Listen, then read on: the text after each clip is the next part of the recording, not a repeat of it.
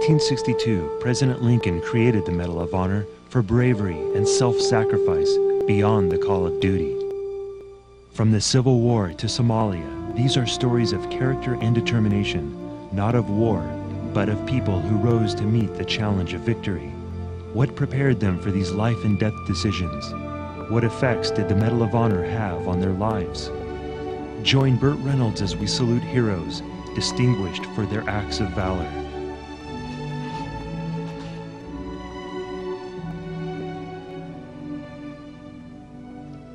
America.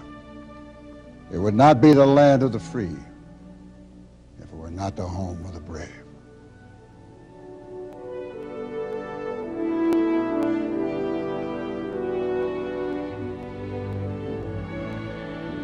One day in my life, I was the best soldier, the finest American, the finest human being that I could ever be in my life.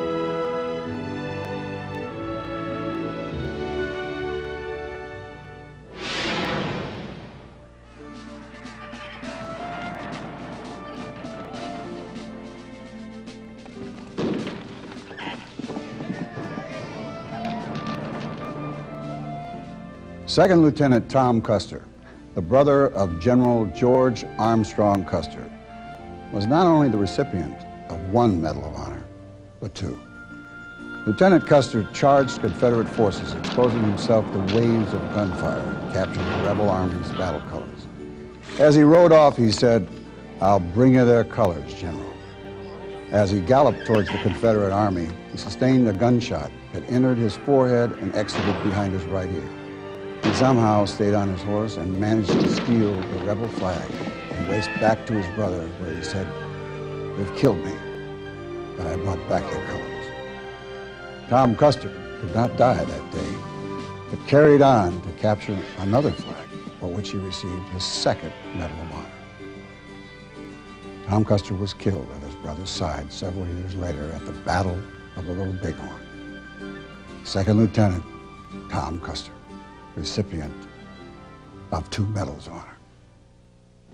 I told General Vandegrift, and I says, "Well, sir," I says, "someday I'll take that medal and I'll cut it up in 33 pieces and give it to everybody in my platoon." So even to this day, I say that this medal belongs to 33 people, not just me.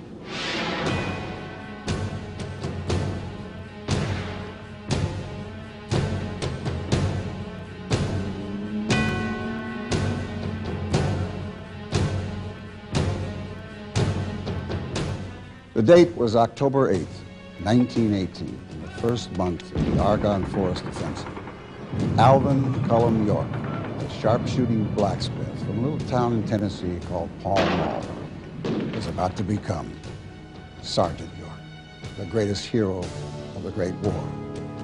In less than 3 hours, Corporal York had single-handedly killed 25 Germans, silenced 35 machine guns, and taken 132 German prisoners of war. Corporal York became Sergeant York, Medal of Honor winner.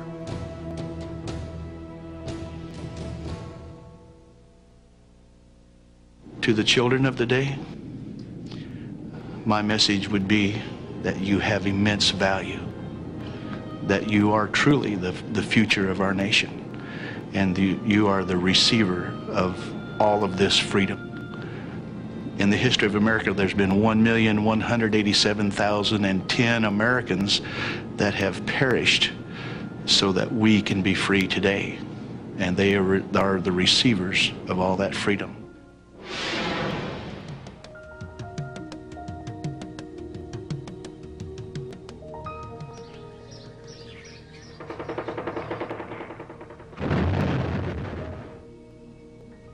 As an artillery forward observer for the 3rd Marine Division, First Lieutenant Harvey Barnum served during Operation Harvest Moon in December 1965.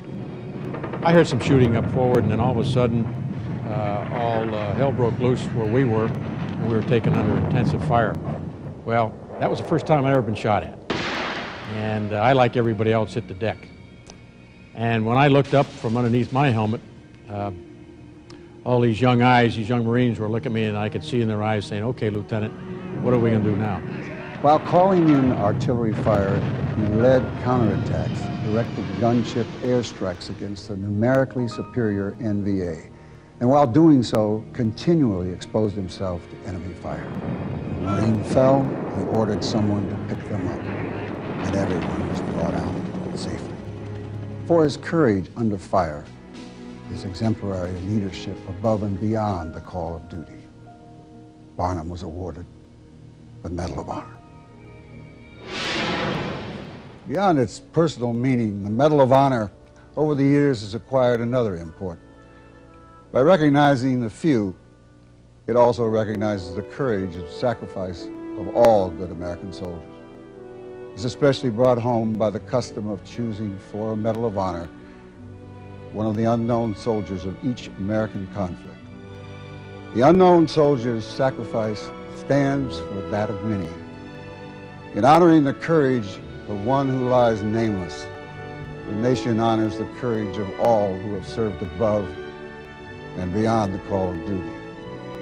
As it says, here rests in honored glory an American soldier, known but to God.